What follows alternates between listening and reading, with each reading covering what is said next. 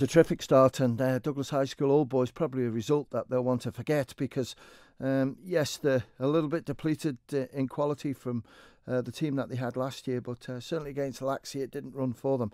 But as we're St Mary's playing against a team that Pulrose, who are just glad to get 11 players on the park because they've had a tough old time, and unfortunately this week they've withdrawn the combination side from the competition, but go with the first team.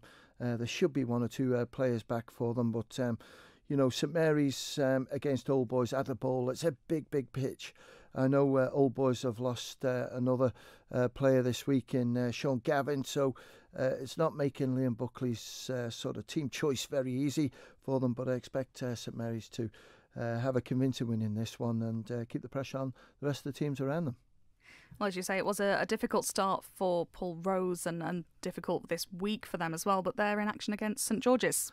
Yeah, and that's not going to be easy neither, because I think when Pulrose saw the fixtures come out, they looked at them and thought, my word, you couldn't have asked for two bigger fixtures or bigger teams to play against. And St George's had a terrific result last Saturday against Corinthians, another team that's fancied to push towards the top of the table, but St George's got it together. Young side, we're going to learn a lot about this St George's side over the next 3 or 4 weeks, I think, just to see where they're going to go in this league.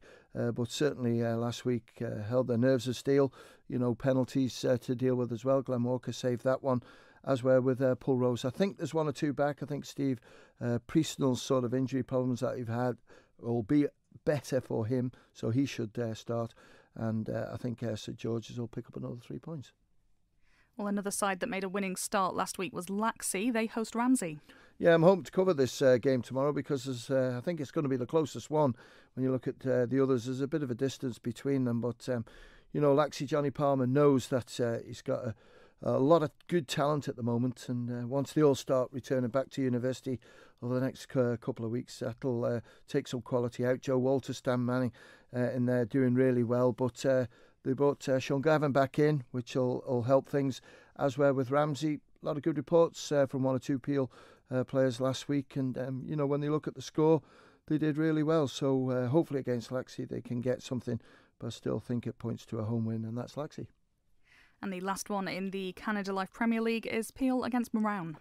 And certainly with Peel, the result that they had last week, and Morown, the size of defeat against Russian, because I didn't think that, Morown would be that far away from Russian. I thought they'd get beat, but not by the size of scoreline that they did, as were with Peel.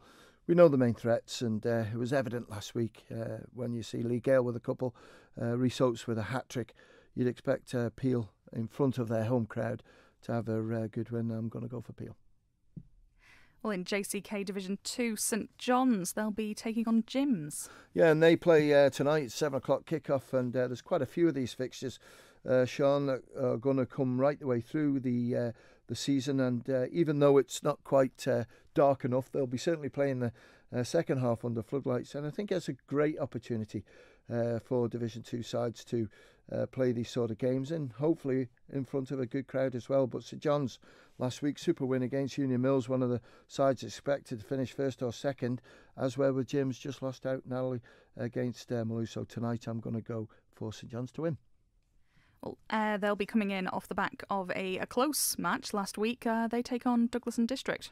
Yeah, they had a good game against Ramsey Youth Centre, but Ramsey Youth Centre are very strong. I believe Ayr have got one or two players back in. Douglas and District, I thought that was a good result. 1-1 against Michael. They led right the way up until towards the end, I think it was, and then Michael got the equaliser. No sort of team news from either, but I think the way everyone's tipping Ayr to win or possibly get promotion this year, have to go for Ayr to take the result. Well, Ramsey Youth Centre, they go to Braddon.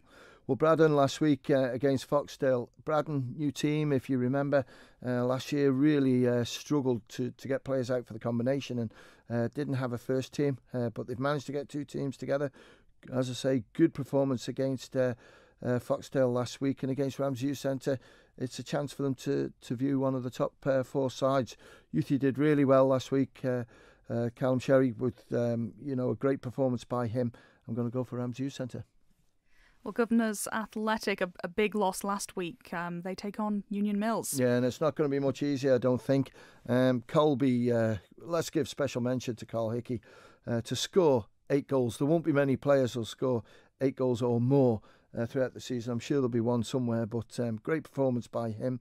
And certainly I just see Union Mills here trying to get things right, because last week really disappointed with the way they let it slip, let St John's in. I think Stephen Fox will certainly have got the boys rallied through training this week, and I'm going to go for Union Mills to win. Maloo against Foxdale. Close one. Maloo have battled over the last couple of weeks to really hold it together, and they've done an amazing job. Players who had left have come back, which has put them in a good place. And against Foxdale, it's going to be a tough fixture for them. But, you know, last week had a really good performance against Jim's, and I would expect them to put in the same gritty 90 minutes against Foxdale. But I think Foxdale, with the goal scorers that they've got there, have just got enough to win it. And the last one in JCK Division 2, Onchan host Colby. Onchan's first game against a Colby team that scored 14 last week. The stadium is always in good condition at the start of the season, and it should warrant for a good game of football. Again, it's a fact-finding mission for both sides. See where Onchan are. They've lost 1 or 2 players, but they've gained 1 or 2, so we'll see how that goes. As we're with Colby, bit of a statement last week, I think, with those 14 goals. So we'll see by sort of 5 o'clock tomorrow night how they've got on against a good Onchan side. Well, having a look then at Combi 1, Castletown against Rushen. I think it should point to a Rushen win. We didn't get much chance to cover the combination last week, but the sides that you always look out for are sort of Peel, St Mary's, Rushen and Corinthians. I know Castletown just lost out against Douglas Royal, so we've got to go for Rushen to win. Corinthians against Douglas Athletic. Just had late news on that one, Sean, that this one's been postponed because Douglas Athletic can't field a team. An awful lot of players away. They've got plenty of players, but we've caught them out with the fixture, and that game's gone by the wayside. Moran against Peel. Going to go for Peel again. Good young players coming through. I think Sam Brown's still in charge there, so he'll put his sort of experience into those young players. I expect Peel to take the points. Old Boys host St Mary's. Going to go for St Mary's, to win. Normally, Old Boys are a team that you would fancy to win the Combination 1 title, but I think certainly again, conceding the amount of goals, I think it was 8 last week, I've got to go for St Mary's. Now, Paul Rose had been due to play St Mary's, but they're not fielding their combi team. That's right. Paul Rose against St George's. So what happens there is that, obviously, it's really hard for Paul Rose to take this one because they've tried everything they can over the last few weeks to try and get some players together, but it hasn't happened. So unfortunately, St George's will have to sit this one out this weekend and a game next week. And the last one in Combi 1, Ramsey-Laxey. Should be a close game. Laxey had a good result last week, and hopefully if they've got them sort of same set of players, then Laxey should have a comfortable victory in this one. But Ramsey, again, it's like the first team. A lot of good young players in there, and they can only get better. Well, we are, of course, coming up towards the news at 6, but we do have just a couple of minutes left to go through Combi 2 and Colby against Onchan.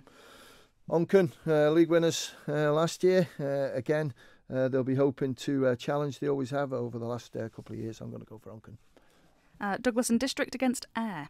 Going to go for Ayr to win. I think usually if the first team's strong, then the combination is strong. But Douglas and District had their best season in Combi 2 last year, and hopefully they can continue. Two sides that I think lost on the opening weekend, Foxdale and Maloo. Yeah, and Maloo, as I say, numbers are there, so it's good. But I think Foxdale will be just too strong for them. Jim's against St John's. St John's couldn't play last week. A lot of players away again. They're all back, I believe, so they're going to be strong. I'm going to go for St John's, possibly just to sneak that one against Jim's. Ramsey Youth Centre versus Braddon. Again, could be a close game. Ramsey Youth Centre, when you think of 2 years ago, they won the Combination 2. So whether they've been able to strengthen their squad, they've got some good young players who are, I think, about 15 at the moment. So when they turn 16, they can come in, and there's some quality in that team. Not too sure how strong either of these sides are. but I'll just stick my neck out here and go for Youthie. And finally, Union Mills Governors. Union Mills to win that one. They've got, again, a strong team. They've worked hard, pre-season, both teams, first team and combination. I think Governors will just find it too difficult against them.